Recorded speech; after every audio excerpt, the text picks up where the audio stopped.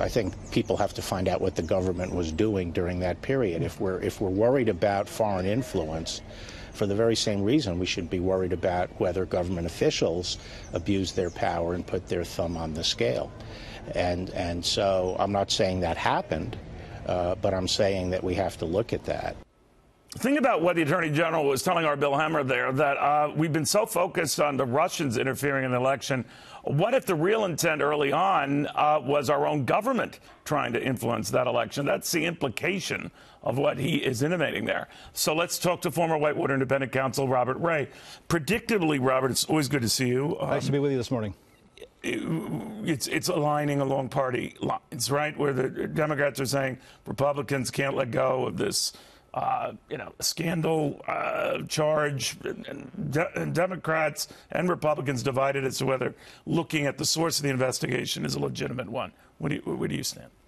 Didn't the Attorney General look measured to you? He's not suggesting one way or another what the outcome would be. He's going to take a look at it. That's what you have investigations to do. I don't think it will take long. I think it's an appropriate thing to ask. And, you know, where we got off the track here is there's no question that the investigation commenced with concerns about Russia meddling in our election. The difficulty, though, and the one that he's looking into, which I think does deserve focus, is once that investigation commenced, where did it start to shift and to the point where the investigation turned toward investigating the Trump campaign? And that's a serious issue to be looking at in a democracy where it does have the potential of impacting the outcome of an election.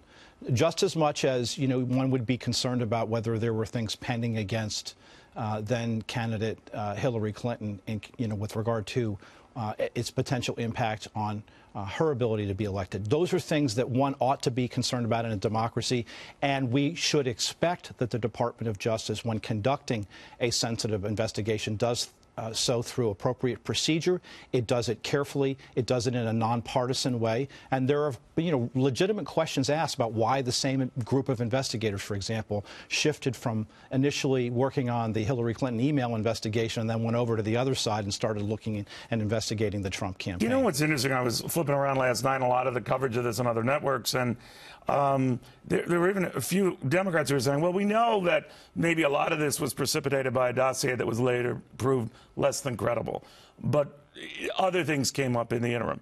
Then fine. Then what's wrong with looking at everything else that came up and whether this was built on a false premise? I mean, if we're looking at intervention of any sort, right, shouldn't that be a bipartisan wish? Well, you would hope so, and that's why I started with, doesn't the Attorney General look measured when he is saying, I'm not prejudging the outcome, and I don't know whether or not anybody did anything inappropriate here, but it is well to ask, and you would expect the Department of Justice to do so. But you said it wouldn't take long. What's your idea of well, I don't think we're talking about a 22-month investigation to get to the bottom of the question. Months? No, well, maybe several weeks, maybe a few months. Okay. But I think we ought to have the benefit of that, I think, well in time before the election. Then how would that differ, Robert, from the Inspector General report, which could come out any day? Well, understand that the Inspector General's report, of course, is a review internally of Department of Justice employees and really only has the authority to refer for disciplinary action or to refer to the Department of Justice leadership the question of prosecution. So the IG, the Inspector General, Michael Horowitz, is a fact gatherer, but he doesn't have prosecutorial authority. I mean, obviously what Attorney General Barr is talking about, among other things, is determining whether or not anyone should be subject to discipline, whether anybody, more significantly, should be subject to prosecution for crimes that may have been committed. He can recommend that. Well, the Inspector General can refer and recommend for prosecution, right, but only the Attorney General can decide whether or not to bring a prosecution under those circumstances. But with the lawyer that he picks to handle this, he would have prosecutorial authority, so all the authority of the Attorney General. So he could follow on the recommendations of the Inspector General and decide that the higher threshold of, proof beyond a reasonable doubt and the bringing of a federal prosecution under those circumstances would be warranted. Obviously, that's a significant step,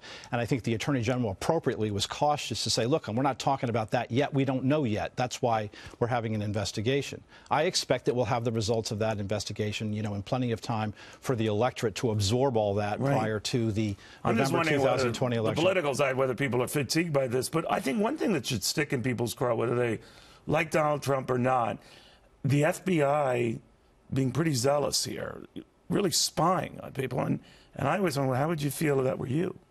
I think people have questions and concerns, particularly when the issue, along with the obviously significant powers that the FBI carries, whether or not anybody acted in a biased and inappropriate way, as the Attorney General suggested, does somebody try to put the thumb on the scale here in connection with an outcome? That's obviously something that you do not want to happen within the Department of Justice. Politics and prosecution should not mix. That also includes investigations, given the substantial powers that we have, we give to the FBI. And then I think, finally, to say, there were people who were on notice within the department who had concerns about the Steele dossier. Why weren't those concerns addressed? Were they addressed? Why did information that was apparently relied upon, that coming from the Steele dossier, placed into the affidavit that was before the FISA court?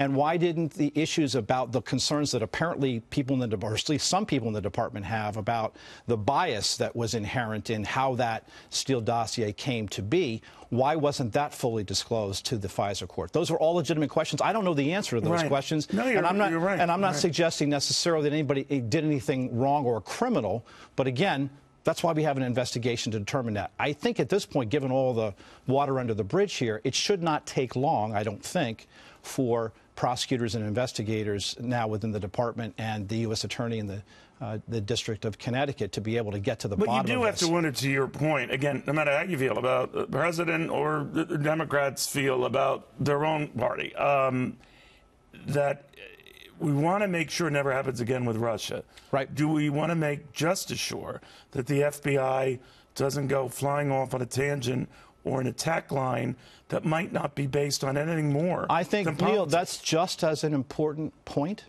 I do think, separate and apart from whether or not anybody's subject to discipline or whether any crimes are committed, and I think we'll await the results of the investigation to determine it.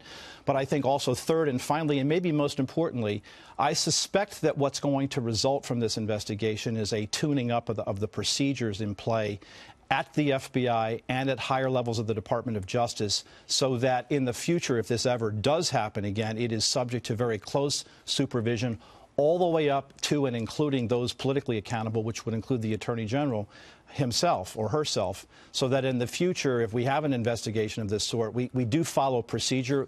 Further thought, and I think more appropriate thought, is given to how we go about notifying a campaign in the midst of a political cycle or not, right?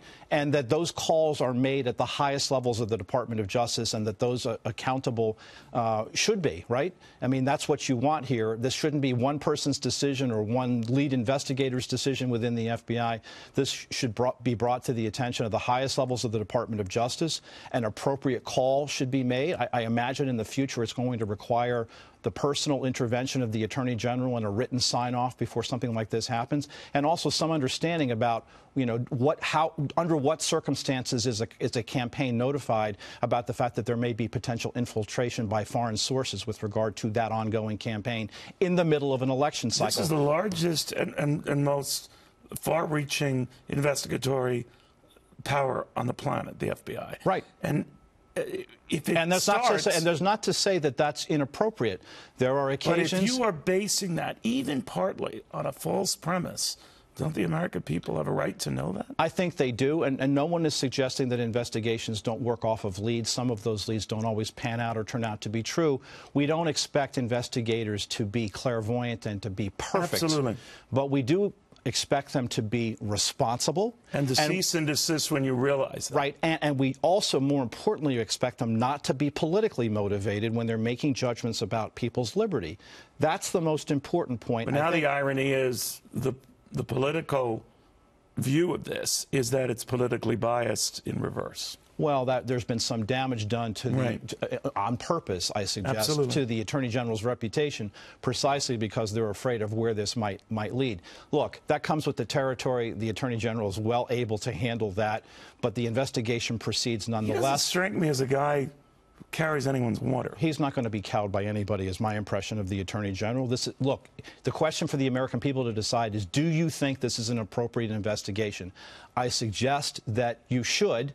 And we've explained now, or we've discussed what the reasons why. I mean, the American people ultimately decide, and public sentiment will decide whether this is an appropriate investigatory avenue to pursue.